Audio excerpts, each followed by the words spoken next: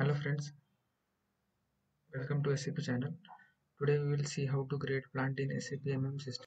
So for creating plant, Tcode is OX10. So we will go with the Tcode instead of going through path. So I will enter OX10 and hit enter. So here you can copy the existing plant and create new plant, or you can create new entry directly. So I will choose copy. So I will copy from 1000 plant and you have to click on copy as. So here you have to give the 4-digit code alphanumeric or numeric as decided. So I will give A101. Now here you have to give plant name. So I will give plant 1. Here plant name 2. So I will give 101. Plant code basically. Now hit enter. So it is saying our plant already exists with same key. So I will change the key. This 101. Here also I will change. Here give the name of plant again.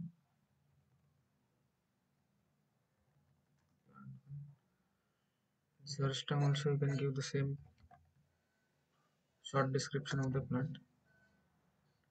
Here search term 2.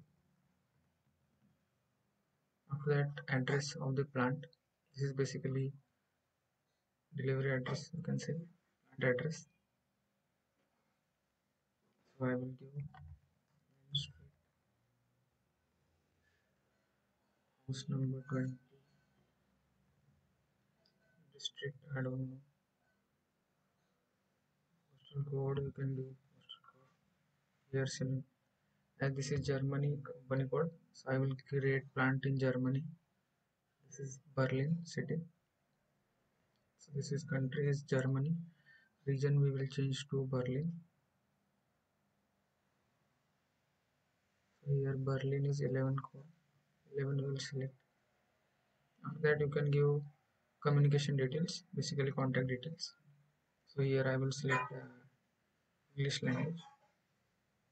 You can give telephone number or mobile number, random number, extension, email ID we can give. You can fill other details necessary and click on OK.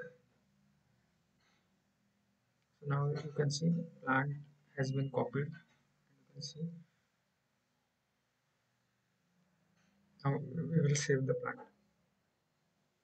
Now click on save. You can create new tier or you can save in the existing tier.